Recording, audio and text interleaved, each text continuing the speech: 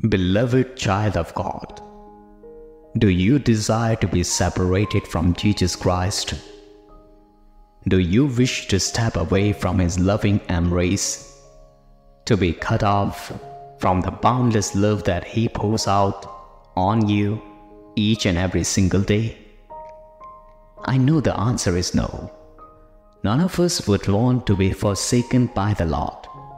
And let me assure you, God Himself does not wish for this separation either.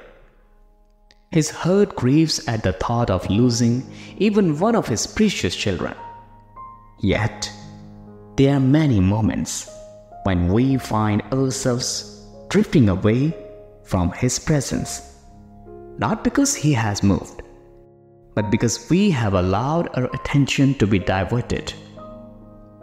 The enemy, the devil, thrives on chaos, confusion, and distraction.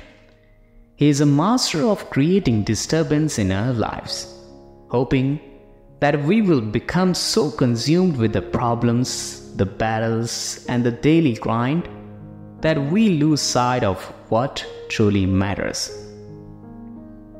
God's word is clear. Seek first the kingdom of God and His righteousness, and all things shall be added to you. But when we start skipping our time in His word, and we neglect the very things that draw us closer to Him, we make room for the devil to enter our lives. It happens subtly, almost imperceptibly at first. We skip a day of prayer because we are too tired, too busy, or too overwhelmed. We miss church because we just need a break. We put off reading our Bible because there are too many other things demanding our attention. And before we know it, day turns into weeks, weeks into months, and our once vibrant relationship with Jesus grow cold. But hear this, child of God, Jesus has not forsaken you. He stands at the door of your heart, knocking, waiting for you to let Him in once again. He longs for you to turn back to Him, to place Him first in your life once more. There is no distance too great for God to bridge, no sin too severe for His forgiveness, no hurt too broken for Him to heal. So today I urge you, come back to the loving arms of Jesus Christ. Remember, it is not Jesus who forsakes us. It is we who often drift away.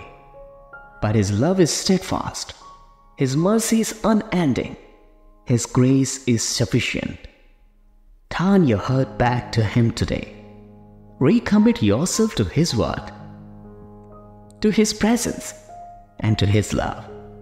Resist the devil, and he will flee from you. Draw near to God, and He will draw near to you. Child of God, remember, Jesus Christ is waiting for you. Do not delay. Come back to His loving embrace today. Amen.